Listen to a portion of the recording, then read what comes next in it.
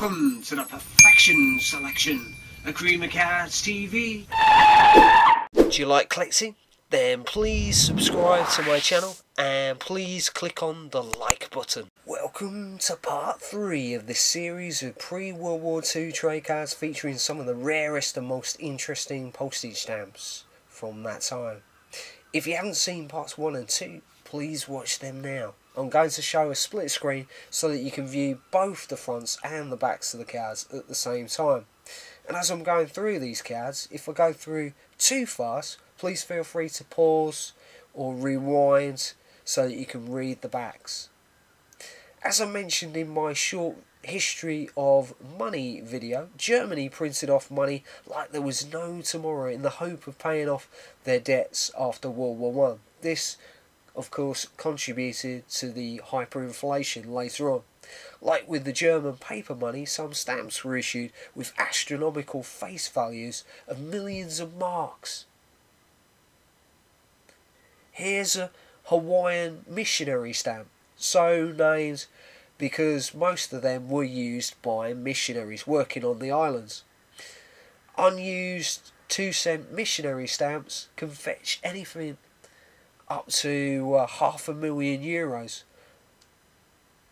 Following brutal revolutions, understandably the new rulers tend not to like portraits of their predecessors on the stamps, so quite often the stamps are overprinted, or in the case of the deposed Shah of Persia, now known as Iran, his likeness was totally blacked out.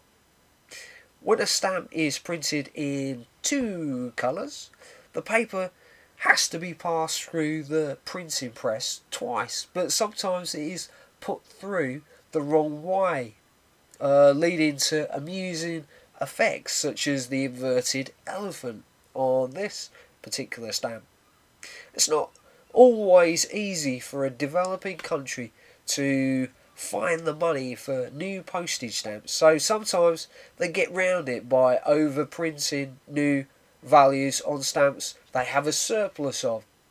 But what happens when they've already overprinted a stamp? Well, as in the case of these Nicaraguan stamps, they printed on the back of the stamps as well, which then had to be stuck face downwards. If you like mysteries and conspiracy theories, you might like this stamp. These Serbian stamps that commemorate the coronation of King Pt3 and the centenary of his dynasty, when you turn them upside down, apparently, they reveal what looks like the grinning death mask of King Alexander, Pt3's murdered predecessor.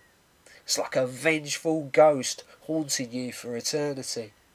Now that you've seen that video, you might want to complete the series. Just click on the following video image links.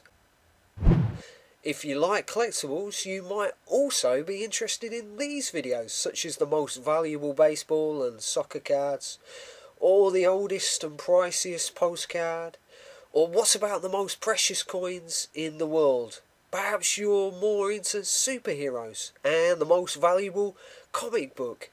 This is just a small sample of the many other collectible videos on my YouTube channel. Please watch, rate and subscribe.